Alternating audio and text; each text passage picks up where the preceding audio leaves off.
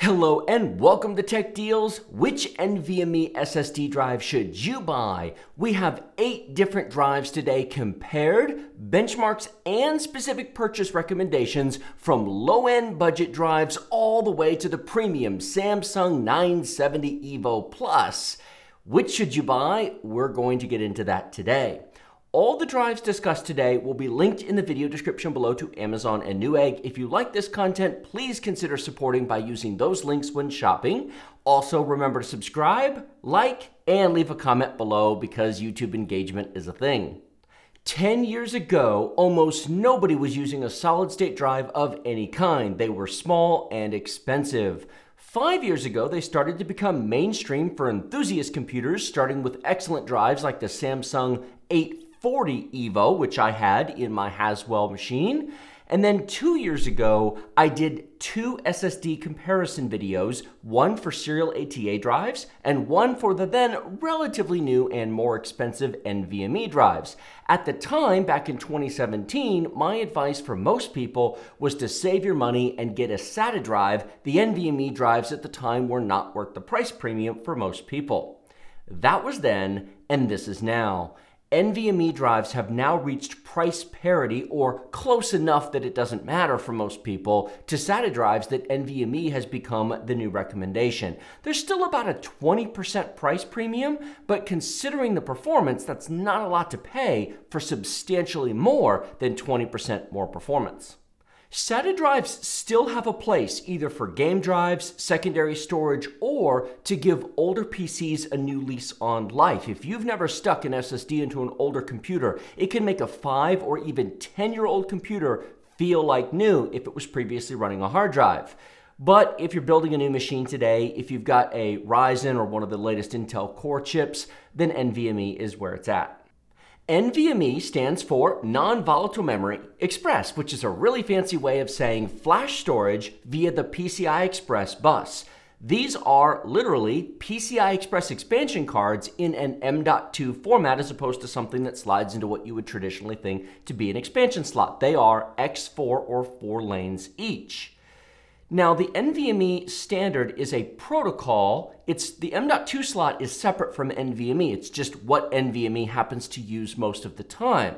Many people think of SATA drives as being 2.5-inch drives and NVMe as being M.2, but that's not always true. SATA is also an interface. Most SATA drives, most modern SATA drives, use AHCI, Advanced Host Configuration Interface. You don't have to remember this. I promise there will be no quiz on this tomorrow, but it's important to understand that AHCI drives can be had in the M.2 format and NVMe drives can be had in the 2.5-inch format. That is what the U.2 standard was, which nobody adopted and it's mostly gone at this point. But those do exist, or a couple of them do in any case. This right here is a really good example of that. This is 2 M.2 drives on an expansion card. One is SATA and one is NVMe. So you can have both drives in the same format. We today are only talking about NVMe, and frankly, at today's prices, that's what you should be buying. Here's the really short version without all the technical jargon.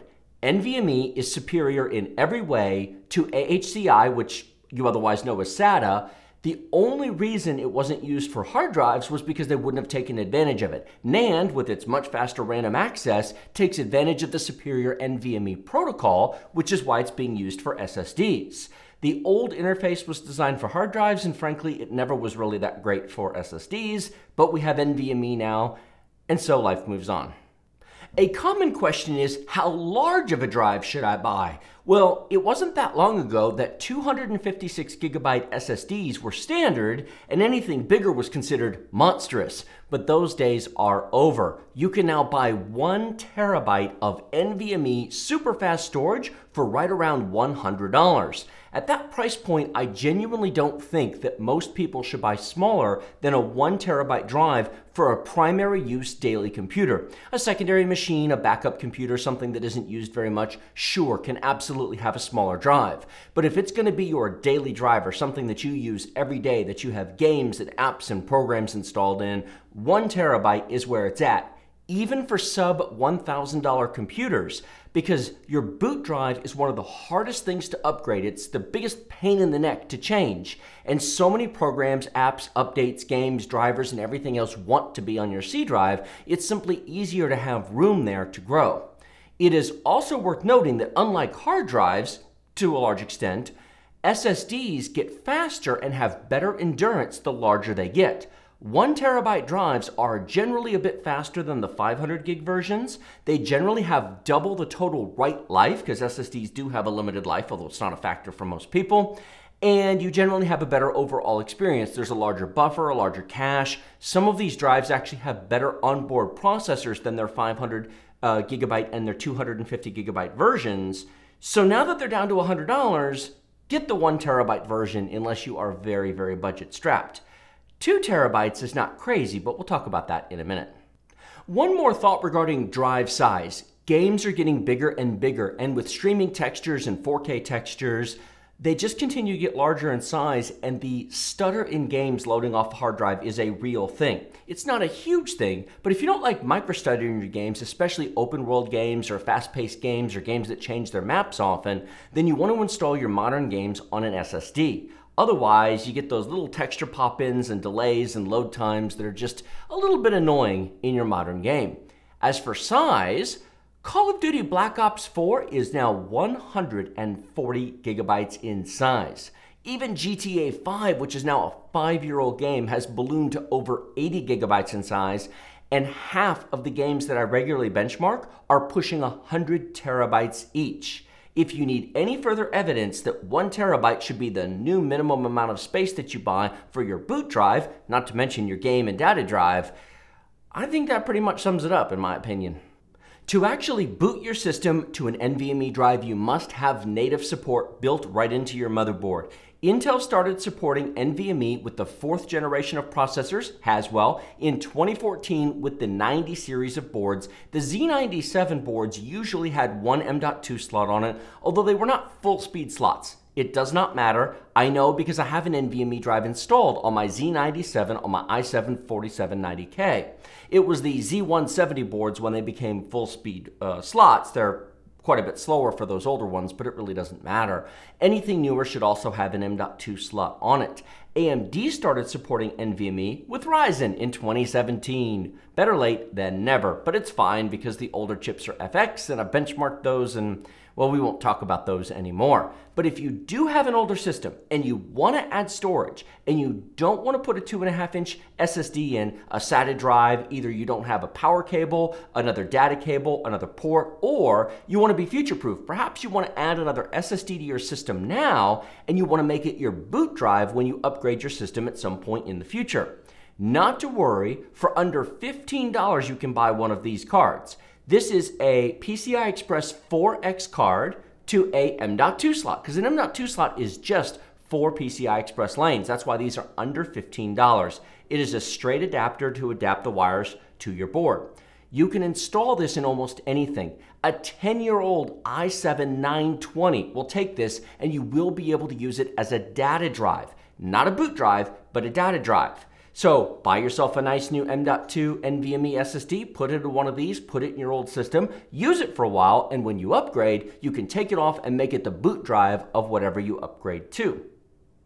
Another advantage of that card for any system is the fact that it makes installation so much simpler. With a 2.5-inch drive, you need a power cable from your power supply and a SATA data cable and a port on your motherboard. You need 4 drive screws, a place in your system to put it, and you have to do cable management. With a card, insert the card, put the drive on, you're done. There's no power cable, there's no data cable. It takes a minute to install, and it's very, very simple. Even if you have an older system, even if you have like an i5-2400 with PCI Express 2, yes, it's going to run at technically half speed, but for that, you're going to put a budget drive on and it really isn't going to matter. Even if you've got a 7, 8, or 9-year-old computer, if you want to add storage, that's a really easy way to do it if you have a PCI Express 4X slot or larger to put it in. Finally, last but not least, a very common question is, what is the difference between SLC, MLC, TLC, and QLC? I'm going to talk about these a little bit in the benchmarks, which we are getting to right after this part. However, That is a common question where people often misunderstand what they mean or misunderstand how important they are or are not. So here's the really short version. SLC is 1 bit per NAND memory cell. MLC is 2 bits per NAND memory cell. TLC is 3 and QLC is 4. It actually gets exponentially more difficult with the voltage levels and the technology, which we're not going to get into, but QLC is substantially harder to do than even TLC. However, you get much more storage for the money, which is why the drive manufacturers do it. None of these drives are primary SLC drives. We have not had SLC drives for a long time. Very early NAND was, but they went to MLC very quickly. Most of these drives are TLC, tri-level cell, 3 bits per cell, and 2 of them are QLC, the Intel 660p and the Samsung P1. They are natively slower. However, all of these drives use some form of buffering or cache, which is why you're going to see the excellent write performance in random as opposed to read speeds, but we'll talk about that during the benchmarks. They use some form of cache. The Intel 660p, for example, sets aside part of its NAND memory as SLC, or single level cell, so 1 bit per cell. How much depends upon what size drive you buy and how full it is, because it shrinks a bit as the drive gets full. But what it does is it uses that to buffer incoming writes, and it gets great performance. The read speed and the write speed to the SLC cache is spectacular.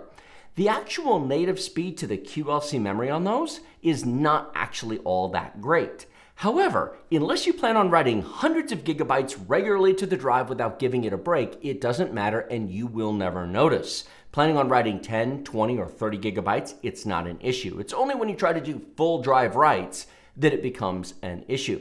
If you do plan to do huge amounts of writes on a regular basis, well then yeah, it's probably not the ideal drive. You might want to pick one of the others. But in the real world, the SLC cache masks it for the most part. Even the TLC of the other drives is really not as fast as the benchmark numbers might otherwise indicate, because they either have DRAM buffers or some SLC cache of their own, although it's smaller than the QLC drives, in order to buffer incoming, especially random writes, to pick up and improve performance. A good example of a true MLC drive is the Samsung 970 Pro. These are expensive. This is a true 2-bit per cell, and this will write at its full sustained speed for the entire drive. You don't need this, most likely. Maybe like half of a percentage point of you do.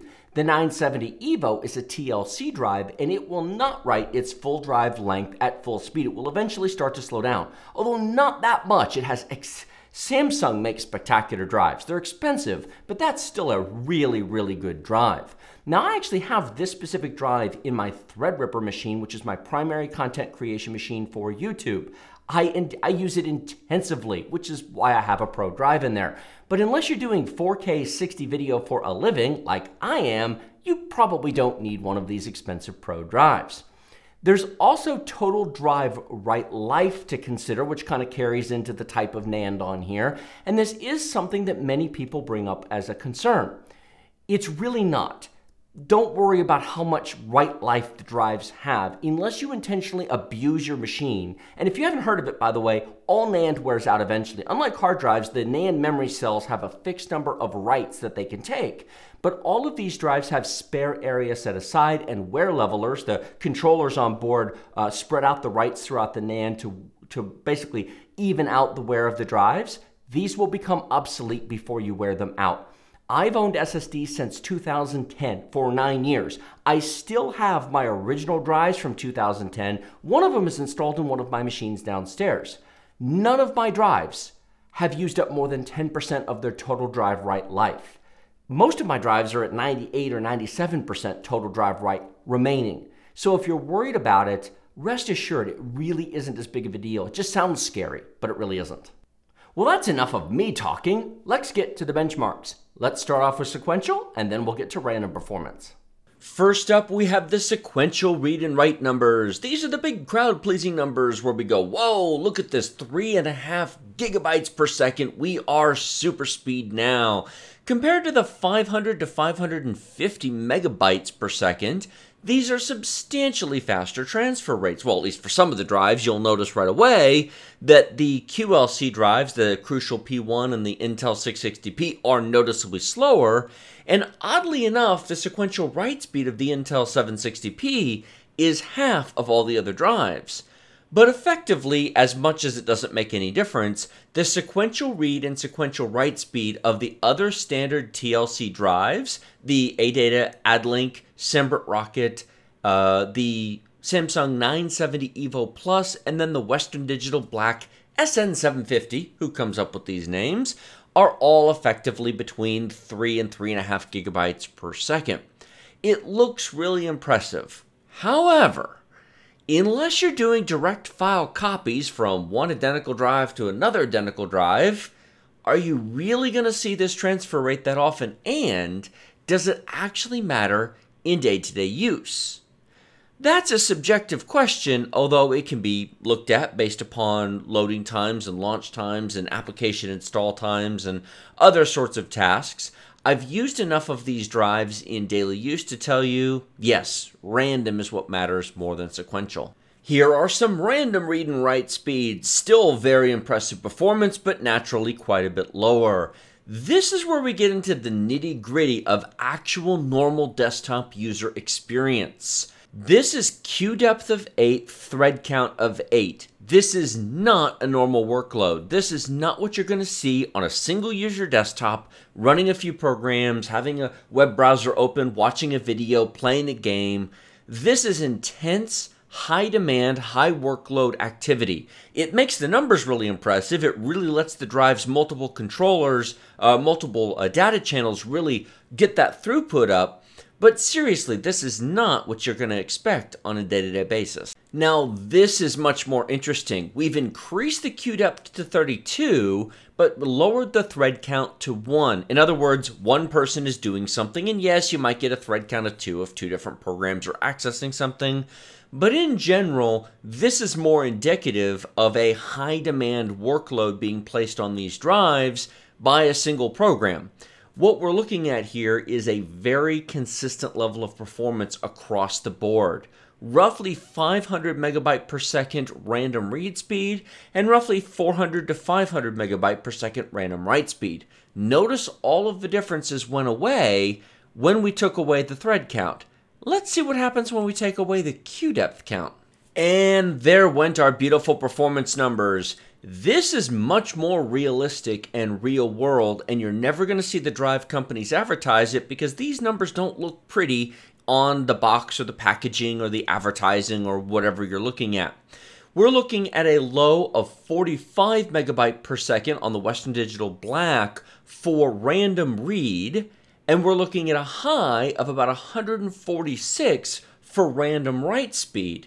Now, the random write speed is higher because all of these drives have some form of buffer, some sort of cache, either a DRAM cache or they have a small amount of SLC high-speed NAND that's faster than the rest of the drive that allows them to buffer incoming writes. So random writes coming in out of order, the drive can take, store in the buffer, rearrange, and then write out to the drive, which is why the random write speed is so much faster than the random read speed. Notice that even the spectacular Samsung 970 EVO Plus only does 65 megabytes per second random read, compared to the lowest drives on here, the Sembrit Rocket, the AdLink S70, and believe it or not, the Western Digital Black SN750, that new drive, which I was kind of disappointed with for how much they charge for that. These are all real differences. There is a legitimate difference between, say, the Samsung and the Sembrit Rocket. But will you really notice it in the real world? Maybe if you're doing intensive tasks. If you're installing one of these drives in a high-end desktop, sure, maybe.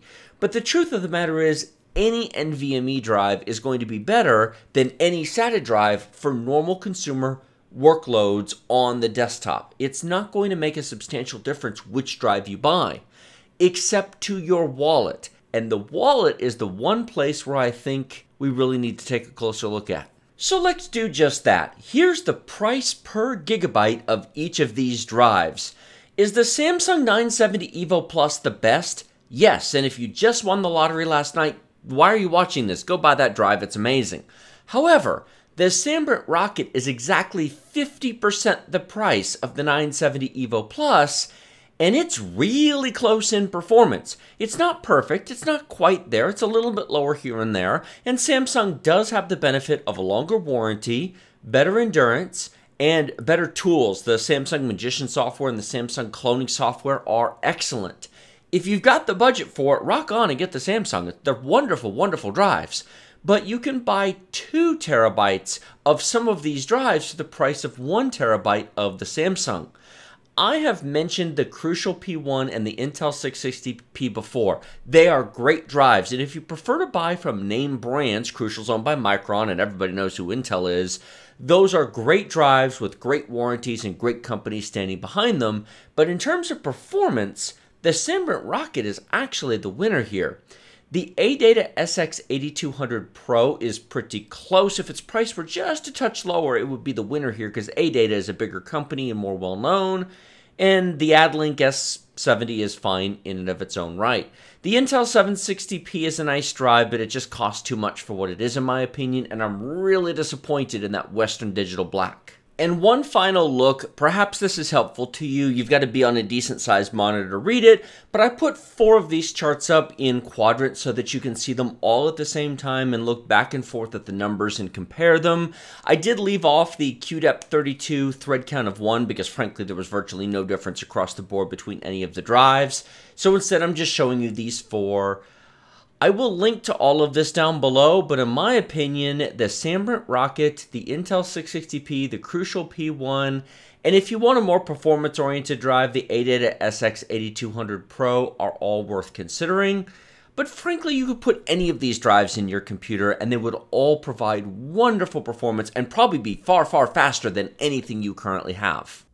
In short, buy based upon price. You could put any of these drives into your modern build and most likely you would be wowed and love the experience. And frankly, unless you put them all side by side together and test them back to back, you'd never notice the difference. In fact, even using them myself, it is hard to tell the difference in normal desktop user workloads. It is worth noting that I do have a Pro drive as my boot drive on my Threadripper, my primary content creation machine. This gets a heavy, heavy workout because I make 4K 60 frame per second videos for a living on YouTube. However, for my actual video files that I am editing, I use 4 Intel 660p 2 terabyte NVMe drives on an ASUS M.2 HyperCard on my Threadripper. These are in RAID 0. That gives me 8 terabytes of scratch storage space. This is not archive. This is what I work with. This video that I am recording right now will be copied to that array, and that's where I do my editing and my cutting and trimming in Adobe Premiere Pro, and I have multiple projects in progress at any one time and recorded benchmark footage, and I put everything together, and I also just render out to it. I used to render to a separate drive and discovered it didn't really make any difference because 4 of these have plenty of performance for that kind of thing.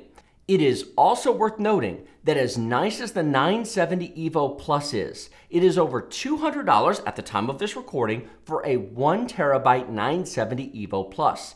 It is less than $200 for a 2 terabyte 660p. That is double the storage for less money, and in the real world, 95% of you will never notice the difference between those 2 drives. The Samsung is a bit nicer to be sure. But 8 terabytes of the Samsung would be hellaciously expensive. It's really not that bad to get 8 terabytes of this if you're a professional content creator. So before you think you have to buy the best, consider the value of some of these less expensive drives. Now, I was impressed with drives like the Sandbrent Rocket and the Adlink drive. They really performed remarkably well for their price. At the time of recording, and prices change, which is why everything is linked in the video description below. At the time of recording, the Sandbrent Rocket was half the price, or $110, versus the $220 of the Samsung. And the performance is really, really good. The only downside is a shorter warranty and a company you've never heard of, as opposed to Intel or Crucial. Crucial's owned by Micron, it's their consumer division, which you know they're going to be around for the next 5 years. In fact, the Intel has a spectacular warranty. So which one you want really is a personal preference. You wouldn't go wrong with either one of them, quite frankly. If you want more mid-range performance, as I mentioned during the benchmarks, the SX8200 Pro is very competitive performance-wise. Not quite as fast as the Samsung, but it's pretty close, and it can be had for under $150 at the time of this recording for the 1 terabyte size, so that's pretty impressive. Choices are awesome. As always, questions, comments, thoughts, feedback, suggestions, that's what the comment section is for below. Hopefully you're all subscribed and you've hit that bell notification icon, because those things help with the performance of the video, and if you click that, you'll actually get notified when new videos come out. Check the links in the video description. As I've mentioned, that all of these drives are linked down there. Using those links doesn't cost you anything extra, and it does support the channel, whatever you happen to buy it. Makes no difference, but they'll all be linked down there. As I mentioned, the 1 terabyte size is the smallest most people should consider. I do love the fact that 2 terabyte 660p's are available for under $200. That's amazing when you consider the historical price of SSDs. Regardless, I hope this was helpful, useful, informative, entertaining, or amusing. Appreciate you all watching, and I will see you next time.